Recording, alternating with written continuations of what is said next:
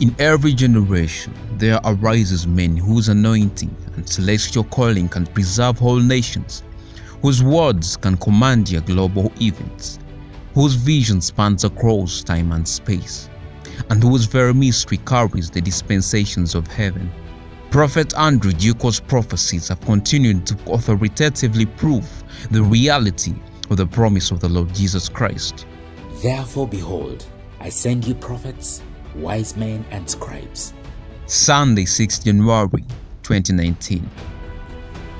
Then I saw an international figure whose name I don't want to mention. But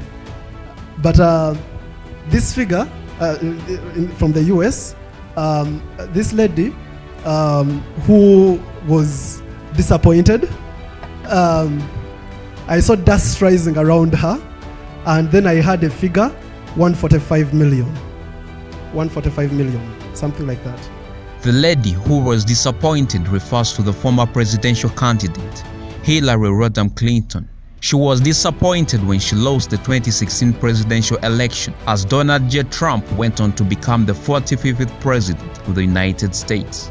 However, in this 2019 prophecy, Prophet Andrew Duco looked not to the past but to the future. He foresaw dust rising around Hillary Clinton. 4 years later, this prophecy came to pass with stunning accuracy. In February 2022, Special Counsel John Durham began to implicate Hillary Clinton's 2016 campaign over illegally spying on a fellow presidential candidate. The probe continues, uncover a lot of dust of that. On 30th March 2022, the dust rising around Hillary Clinton even more when the Federal Election Commission of the United States confirmed illegal practices by the 2016 Hillary Clinton campaign.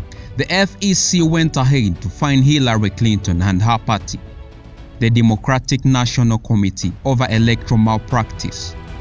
This fulfilled specific parts of the prophecy by man of God Prophet Andrew Duco, which foresaw dust rising around Hillary Clinton, pointing to a scandal or discovery of negative information around her. This is the kind of information that strongly harms the credibility of someone and damages their reputation, who in this case is Hillary Clinton.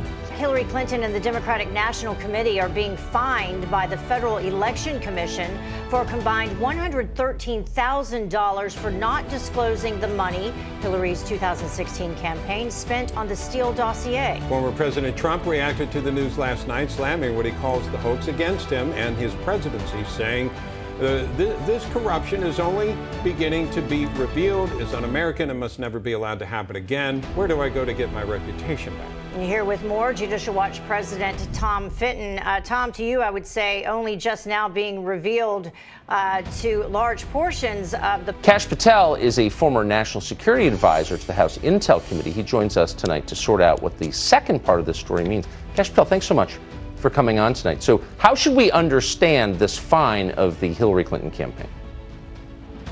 Thanks, Tucker. So the main thing to take away is that the Hillary Clinton campaign broke federal law. That's why they levied this fine. When I was leading the Russiagate investigation, we had to get a subpoena from Congress to get the bank records to show that the Hillary Clinton campaign and the Dems paid for the Steele dossier.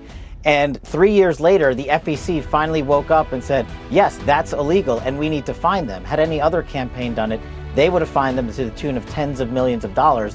But I'll take this as a start. But the biggest takeaway is the Hillary Clinton campaign broke federal law by taking political contributions and paying a foreign asset to gin up dirty Russian information that was fake, that they funneled into the FBI to falsely surveil President Trump under illegal warrants issued by the Federal Surveillance Court.